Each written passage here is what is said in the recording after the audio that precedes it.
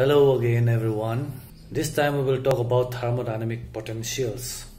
The state of system can be completely described by any of the 5 state variables: pressure, volume, temperature, entropy and internal energy.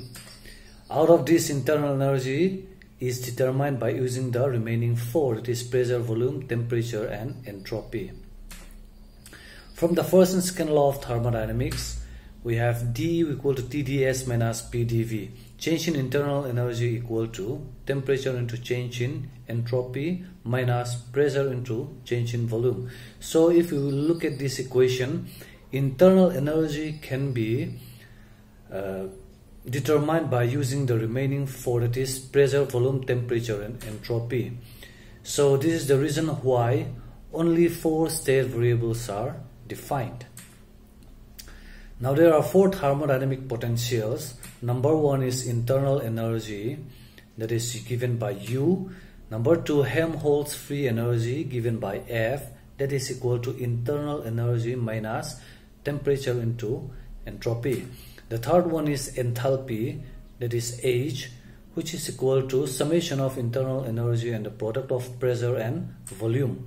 The fourth one is Gibbs free energy or Gibbs function given by G, which is equal to internal energy plus pressure into volume minus temperature into entropy. Now we will first go to internal energy given by U.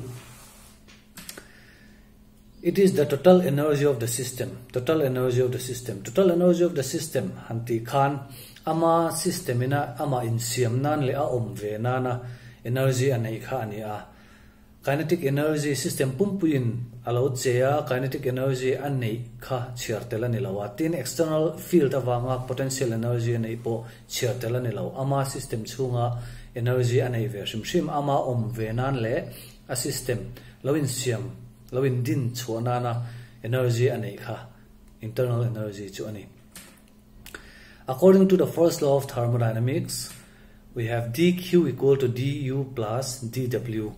dw is the work done, that is equal to pdv. Okay, so if dw is taken on the left hand side, we have du equal to dq minus dw.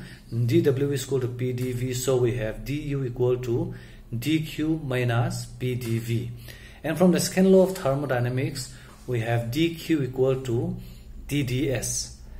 So if you look at this equation, if you put this tds in this equation, we will get d equal to tds minus pdv.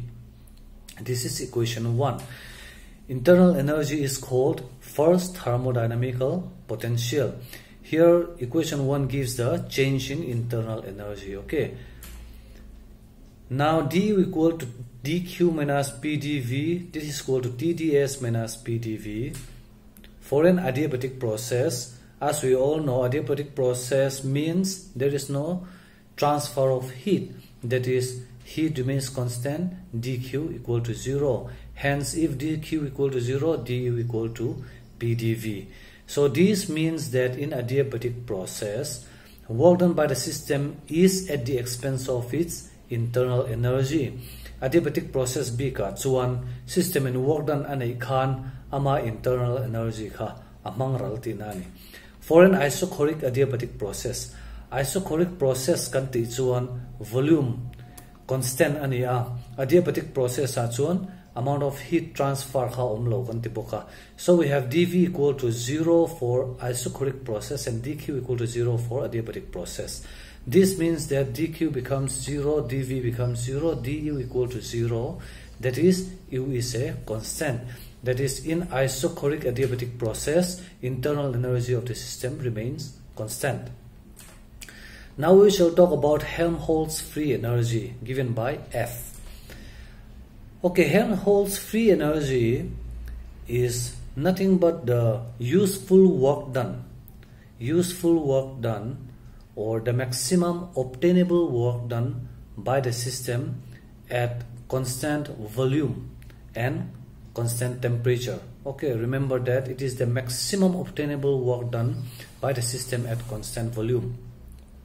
According to first and second law of thermodynamics, du equal to tds minus dw.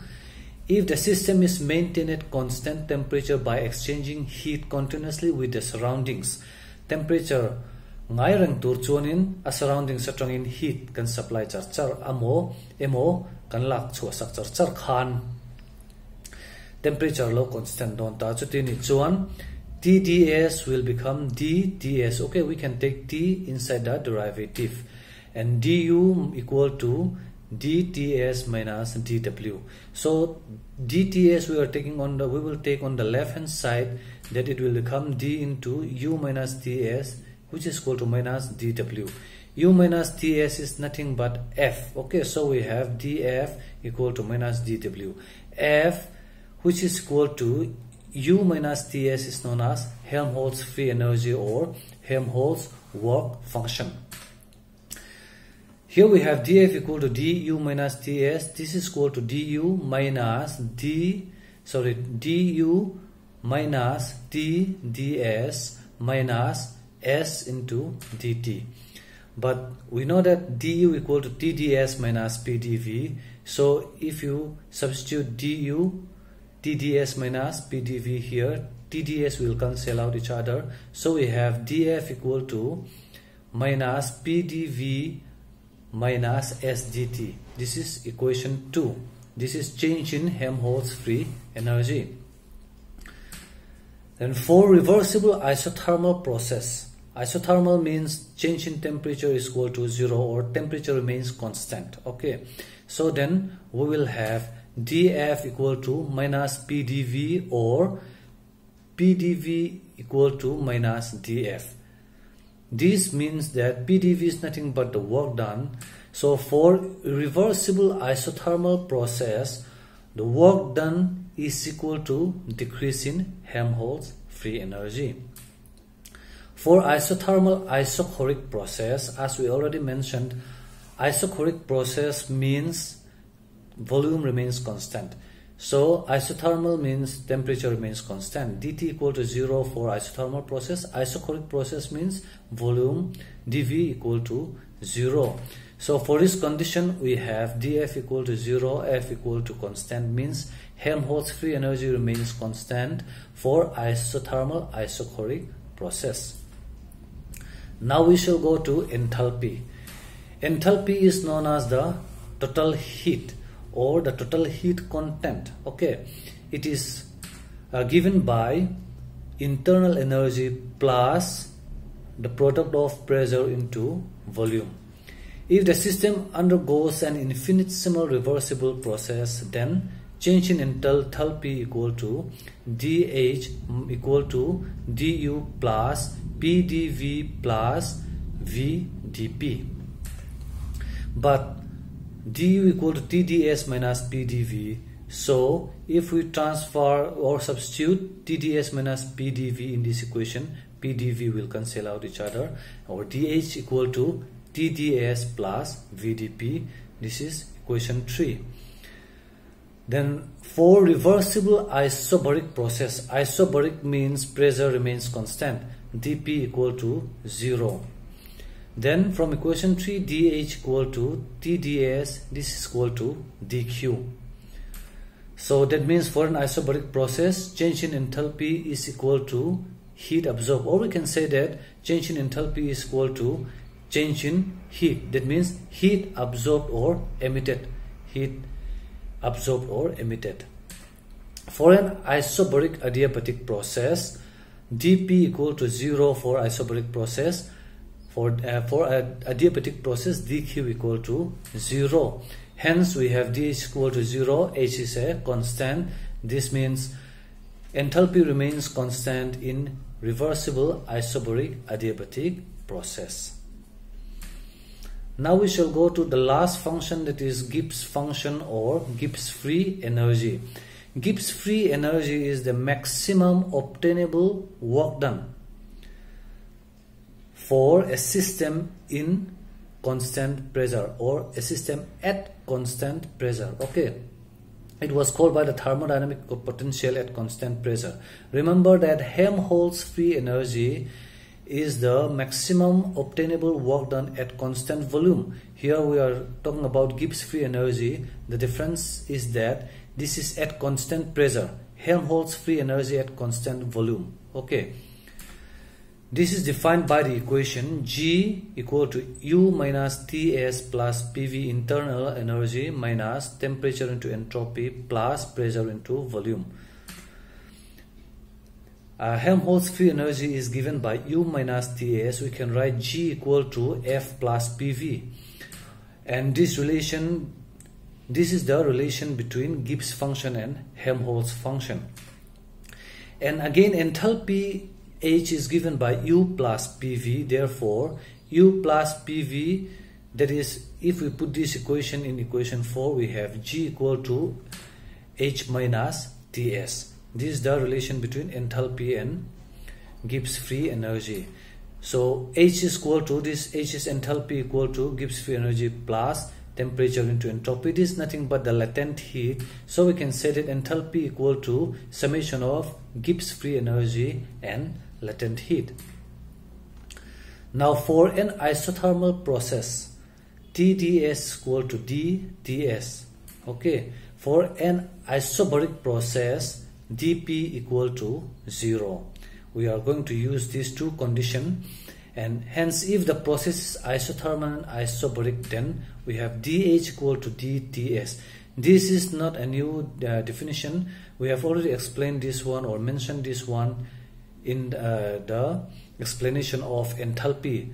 So if you look back the enthalpy explanation, you will get dH equal to dTs. So if we take dTs on the left hand side, we have dH minus Ts equal to 0.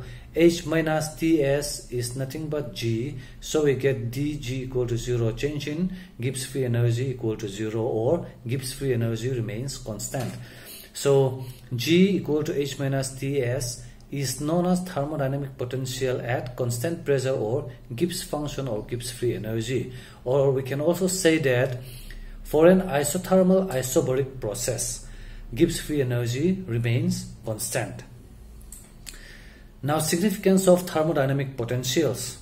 What are the significance? Okay, what is the significance of thermodynamic potentials? In mechanical system, potential energy of the system is minimum at the equilibrium. At the state of equilibrium, potential energy of the system is minimum. That is, the system must proceed towards minimum potential energy. This is in mechanical system, okay? But in thermodynamics, this similar behavior is observed. The behavior of internal energy, Helmholtz free energy, enthalpy and Gibbs free energy is similar to potential energy in mechanics. For example, isothermal isochoric process. In isothermal isochoric process, Helmholtz free energy tends to be minimum. Then in isothermal isobaric process, Gibbs free energy tends to be minimum. And in isobaric adiabatic process, enthalpy tends to be minimum. Okay, this function tends to be minimum in different processes. As in the case of mechanics, we have potential energy which tries to become minimum. So we can say that these functions are called thermodynamic potentials. So these functions are called thermodynamic potentials because they have the similar behavior of potential energy in mechanics. Thank you.